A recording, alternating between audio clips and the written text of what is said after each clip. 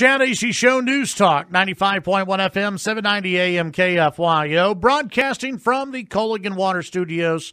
Better water, pure and simple.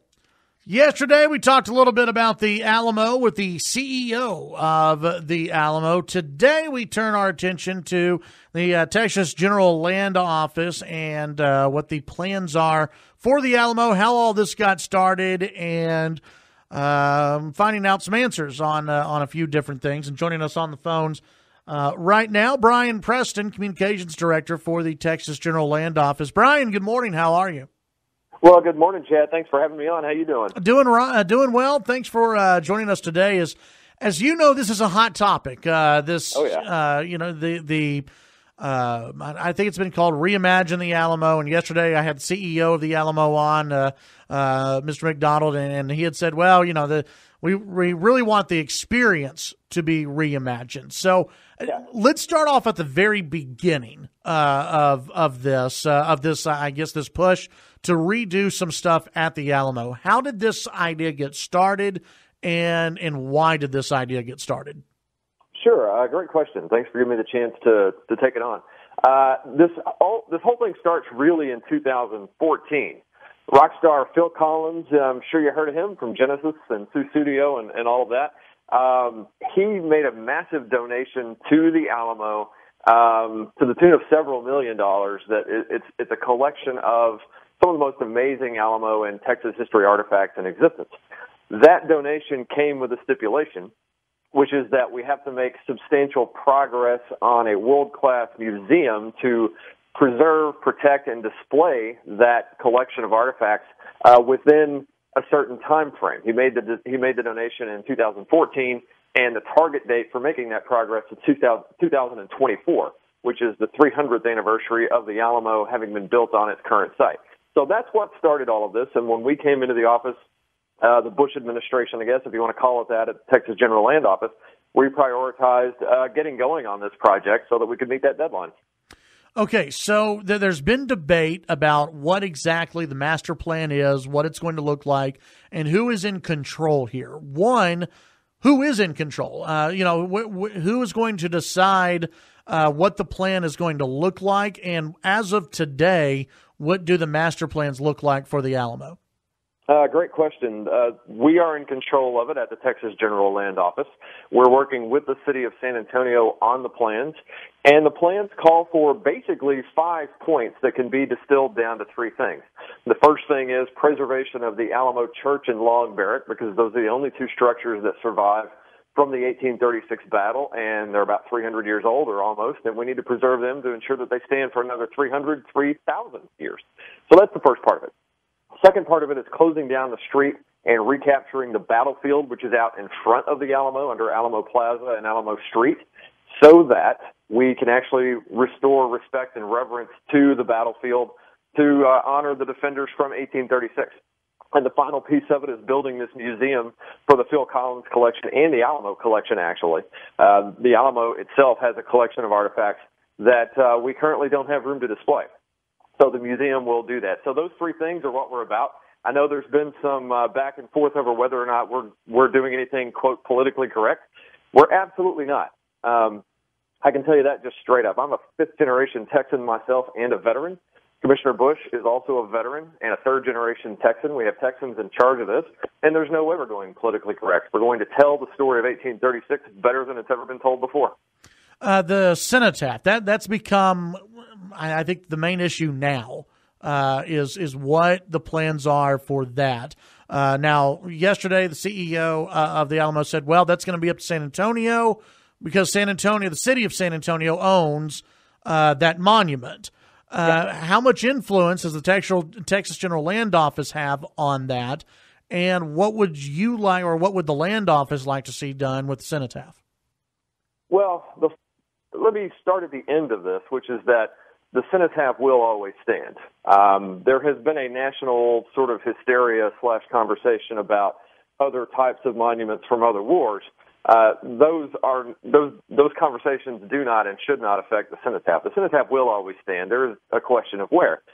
Currently, it stands in the battlefield, the 1836 footprint. It was put there from 1936 to 1940, finished and commissioned in 1940, and has been in the city's hands ever since. It could stand there. It could stand on a spot that's about a 5-minute walk south, which is where the defenders' bodies were actually burned after the battle. Or it could, there's a new school of thought that it could stand kind of where the gazebo is now, which is just a little bit south of the 1836 footprint. The General Land Office doesn't have a strong stand on that one way or the other. It is city property, and we're working with the city through this process. And I just want to reassure folks we're at the early stage of this process, not any end state of this process. We have some established principles that we're pursuing that are all centered on 1836, but no final plan has been made about the cenotaph yet. What would be the purpose of moving it? Well, the purpose of moving it there'd be two purposes to it. One would be to clear the battlefield itself, the 1836 footprint, as much as possible. We can't clear it completely because there are buildings that now stand on that footprint, but to the extent that we could clear it, this would do that. The battlefield itself is quite small. It's only 1.89 acres. So anything that's in that battlefield obviously occupies a lot of space. The second reason would be to mark the location of those funeral pyres. If you go to San Antonio now, and walk about 5 minutes south of the Alamo and then turn left on Commerce Street, there's a little park right there, and there are two markers that denote the funeral pyre locations, but they're very small, and it's very easy to just walk right past them. So those would be the reasons you might move it, but like I said, no final decision has been made, and we are listening to the Alamo defender descendants and the supporters of the cenotaph. And we're visiting with Bryan Preston, Communications Director of the Texas General Land Office. It's a big issue. I know there's a lot of debate over this. One question that at least one listener had was, who's paying for all this? Because I know some businesses are going to be relocated. Some buildings, I've heard maybe some buildings may have to be torn down. I'm not sure how that's going to work. But businesses that are there, that are around the Alamo, the plan is to relocate a lot of those businesses, correct? Yeah, that's right. Some of the businesses are in what are called the Crockett, Woolworth, and Palace buildings. Those are the three buildings that are directly across the plaza from the Alamo, and if you go down there and you see the Ripley's and the Tomb Raider, it's those buildings. Those buildings are historic in their own right. They are now owned by the state. We bought them in late 2015, and by the way, they're cash positive at this point, so the state's making money on them. But those businesses that are in there, they're good businesses. They provide jobs. They provide entertainment to folks that come to San Antonio, but I think everyone agrees they're not appropriate to be on the 1836 battlefield footprint. So the idea is that the state and San Antonio are working together with those businesses to relocate them to a place nearby so that they can still thrive and still provide jobs and still provide entertainment, but they don't distract from the reverence and respect of the battlefield. Now, who's paying for this? Well, it's a combination right now. The Texas legislature has appropriated some money for us to get going on this project, and we thank them for that and for their leadership on that. We hope and desire that the private sector will kick in, and we'll actually have a fundraising effort coming up in the near future that will raise the bulk of the money to fund all of this. Bryan, as you know, this has made national news at this point. Oh, yeah. What is going to happen with the Alamo and the idea of reimagining the Alamo. And as I understand it, you're not going to change the name of the Alamo. None of that's going to change. No. How, with the legislature, obviously they've kicked in money. In the next legislative session, you've been around Texas politics for a while. Do you think that this is going to be something that the legislature is going to say, okay, wait a minute, we at least want some knowledge of what all is going to happen?